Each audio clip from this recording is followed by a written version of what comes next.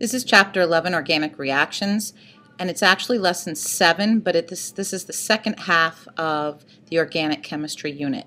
You've already had your test on naming and writing various organic compounds, and then for the second half we're just going to focus on the organic reactions. By the time we've gotten through all 7 of the organic reactions, you will be able to recognize and complete various reactions, including describing the reaction that is taking place. So let's start with combustion. Combustion's an old friend of ours. We talked about this when we talked about electrochemistry, because combustion exhibits both oxidation and reduction. It usually starts with a hydrocarbon, an alkane, an alkene, or alkyne, and is burned in the presence of oxygen. So O2 is a reactant, and it produces water and carbon dioxide. So let's just start with C3H8, and we know this as propane. So we're starting with propane, which is classified as an alkane, and we're always going to add oxygen to it. And remember, oxygen must be written as O2 because it's diatomic. Now, you have to memorize the products. The products are always going to be water and carbon dioxide, and it doesn't matter what order you write them in. So H2O and CO2. So you just write them down, and then you actually have to balance the equation.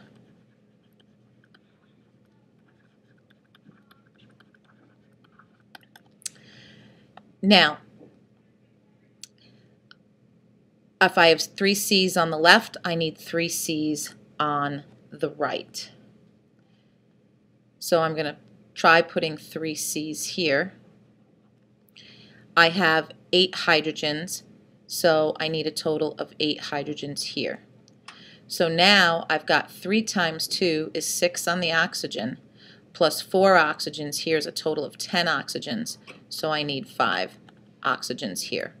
So this is what the balanced equation looks like. All I can tell you and all I can stress is that this reactant will change, okay? This reactant changes. Everything else in the equation is going to be there. So regardless whether it's propane, butane, hexene, doesn't matter what hydrocarbon I start with. This is always going to be oxygen, this is always going to be water, and this is always going to be carbon dioxide. The ratios at which they are present, okay, will be dictated by whatever hydrocarbon we start with. So that's the first one. Substitution.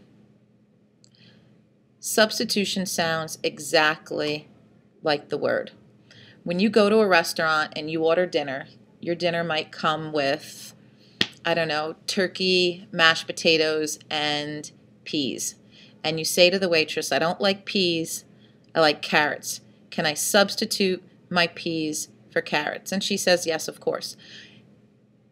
Why am I bringing this up? Because in substitution, you have to give up something in order to get something.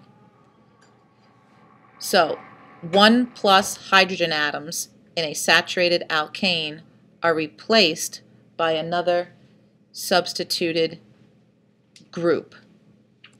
For example, if I have C3H8 plus Cl2,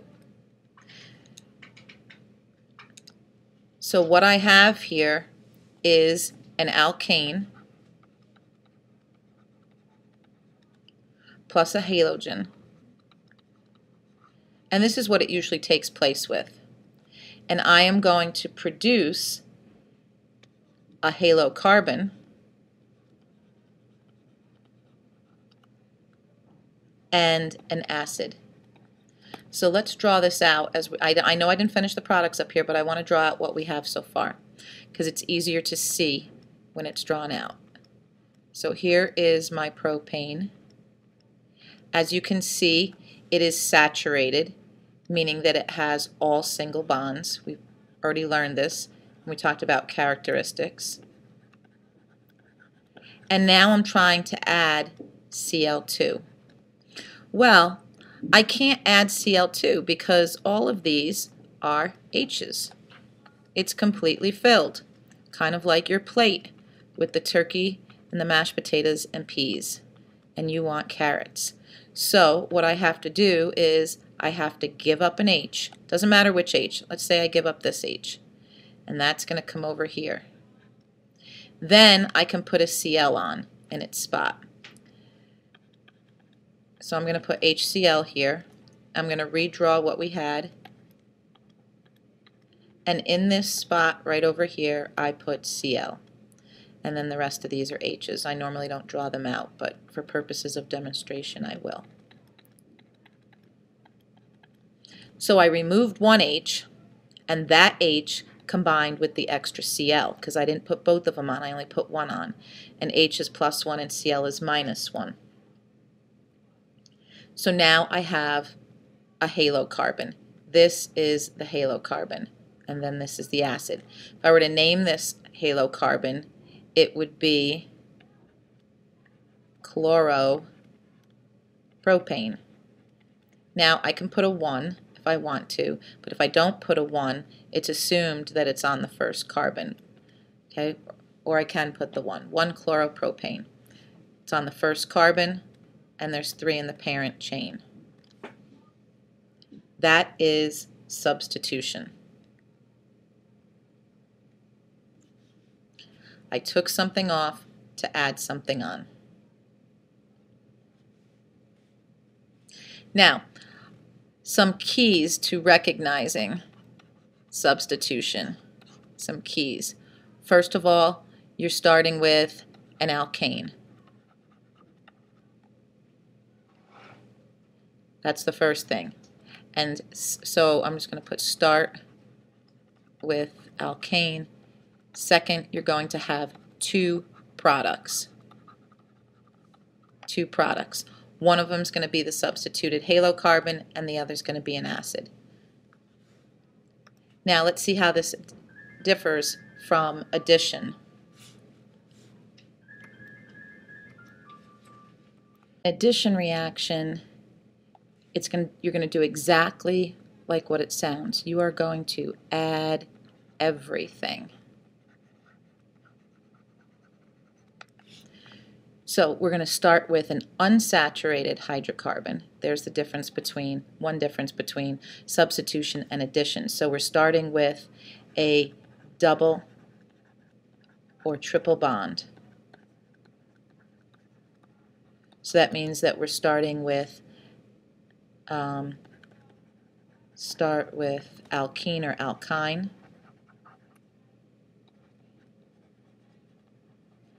And basically what you're going to do is you're going to take that double or triple bond and turn it into a single bond. So let's look at an example. C2H4. Actually, I forgot to finish this. I'm sorry. This should be HCl, and then we have C3H7Cl. Sorry. And we're going to add something to it. Let's make it Br2 this time, and we're actually going to produce C2H4Br2. And let me show you how we do that. So we've got ethene.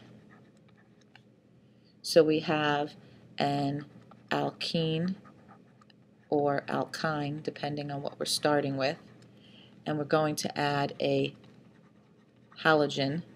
In this case we're adding bromine, and we're going to produce a halocarbon. So we know this has a double bond here. This is what it looks like, the C2H4 plus Br2. What we're going to do is turn this double bond into a single bond. Let's put our H's back where they were. We have one here, one here, one here. What this does is open up 2 more bond sites, here and here, by taking that double and creating a single bond. And then these were H's originally, but now you can add your bromines.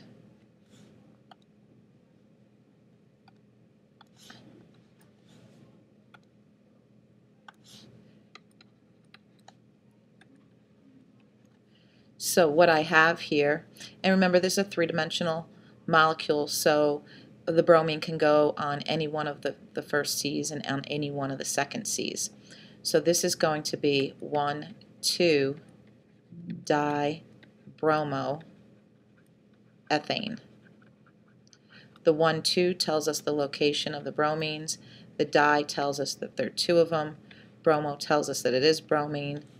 And we have 2 carbons, so it's F, all single bonds.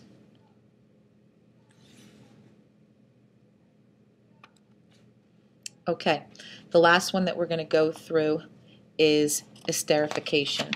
Esterification is probably the most difficult out of the 7 reactions. It's when an ester is created by putting an alcohol and an acid together. So it's an alcohol plus an acid yields a ester and water. We have an organic acid, ethanoic acid, plus an alcohol, CH3OH methanol, is going to yield CH3COOCH3 and water. So here's our organic acid, here's our alcohol producing an ester, and we can tell that by the functional group here in the middle, and water. So let's start by drawing each part of it. I've got CH3COOH. This is my ethanoic acid. So I'm going to put this down here so you can see the name. Plus my alcohol, CH3OH. So this is methanol. Okay. So what happens? Well, we're going to take the H off of the acid, and we're going to take the OH off of the alcohol, and we're going to produce water. So this is also known as dehydration synthesis, because we are removing water. And I'm going to produce an ester. I'm going to want to write the part that came from the acid first, so I'm going to copy what's left. CH3COO. Then I'm going to take what is left of the alcohol, which is simply a CH3, and I'm going to add that on. That's my ester. Notice the functional group C double bond OO in the middle. So I produced water. Now we have to name this thing. The latter part of the molecule came from the alcohol. So this came from the alcohol, this right here. And we take the prefix plus YL, and we name that first. So we have one, which is meth, add the YL, this becomes methyl. Then this part came from the organic acid, and that's named last. So we had 2 C's, so that's F, so it's ethane, and then we change the ending to O-A-T-E, ethanoate.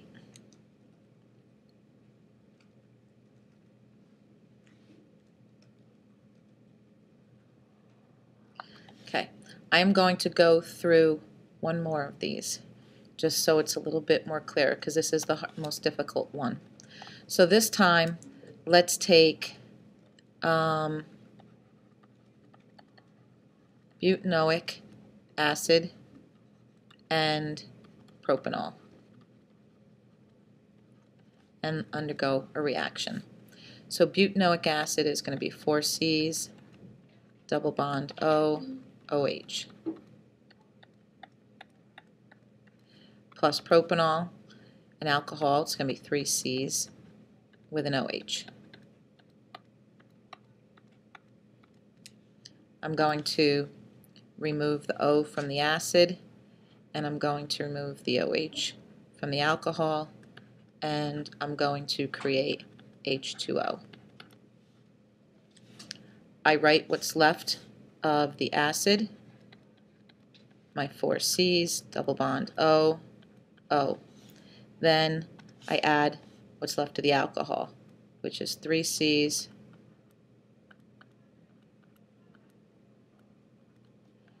and then I have to put all my H's over here.